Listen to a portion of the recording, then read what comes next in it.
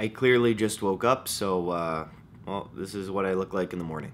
This is Scott from Depression to Expression. This is a mental health channel.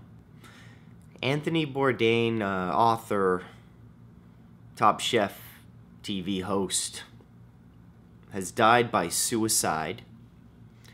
And I just did a video on Kate Spade.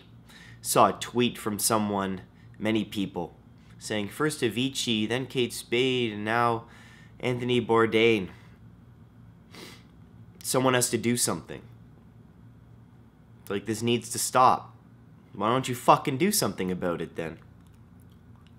All these celebrities on Twitter tweet about it. They're happy, you know, taking action. And taking action to these celebrities and to people on Twitter and to news outlets is, okay, well, we're going to write a few characters with our phones. That's the action they take. We're going to share a hotline, a suicide hotline for people who are in distress and suicidal. That's the action. That's the fucking action. God damn.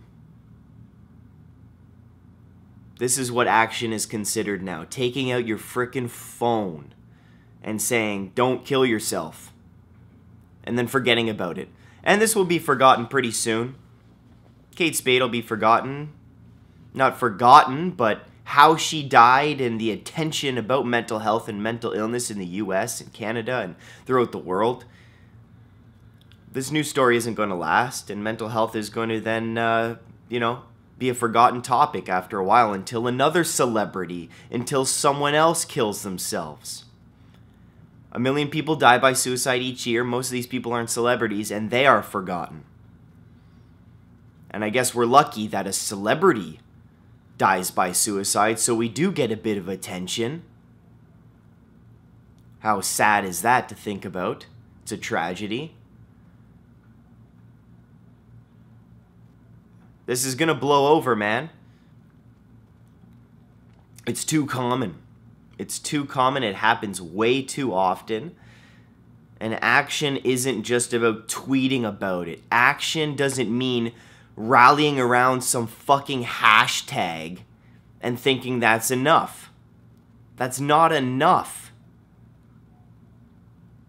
We need to fund community institutions. We need to put more into research. It's these social media campaigns and these... It's just ridiculous, man. So I'm so sorry for Anthony Bourdain and his family and people who were entertained and loved what he did and looked up to this man. It's a tragedy. And what's more tragic, too, is that this will blow over in a little while. So, to that news, if it blows over, which it will, I guess Depression to Expression, we're still here. We're still talking about mental health every single day, trying to make a difference. So I hope that means something to someone.